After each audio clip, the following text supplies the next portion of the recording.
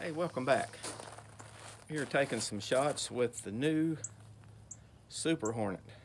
You know, the old one's around 81, 82 mil outer, and most people shoot a 90.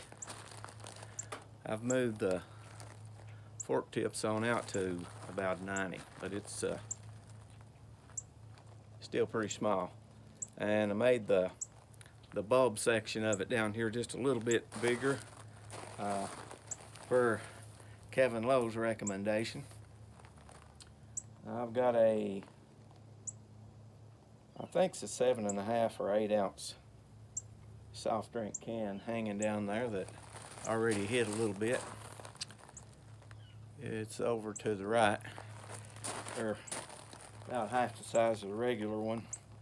I tried to make a video last night, and it was starting to get a little dark around 6. Well, it wasn't really what you call night, it was evening, but it was already getting a little too dark to see it, so I'm gonna make another one.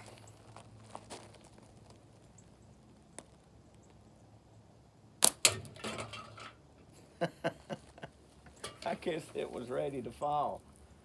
I think that spinner down there is a 25. I don't know if I can hit that or not. We'll give it a try.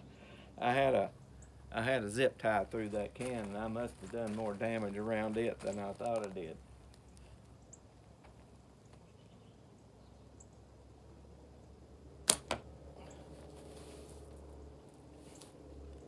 A little high.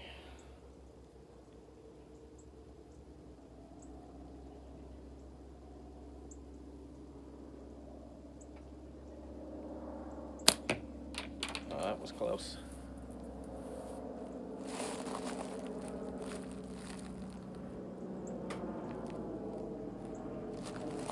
Wow, I don't know if I can get y'all up there to see that.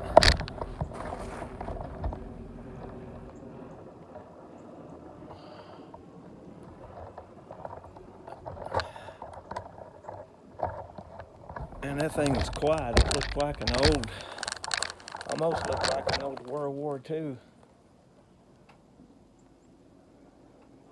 prop job.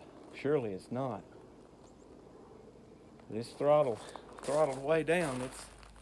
There's a guy got a landing strip up here, not too far. I wonder if that's where it's going. Sorry, I know we're supposed to be slingshot shooting.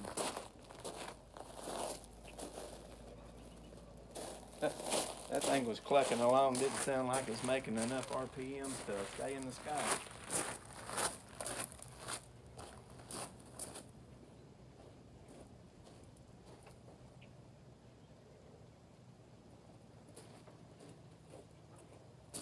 Probably just had some of those old type looking colors on it.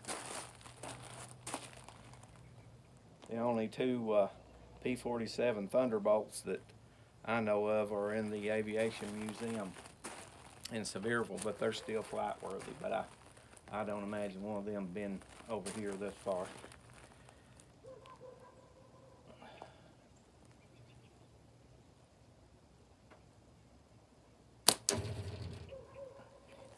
Yay, 30 millimeter. Let's see, it's getting long with me trying to chase that plane. There it is, a new Super Hornet. I've got about 3 of them made, and one of them is going to one of my drawing winners, and another one's headed to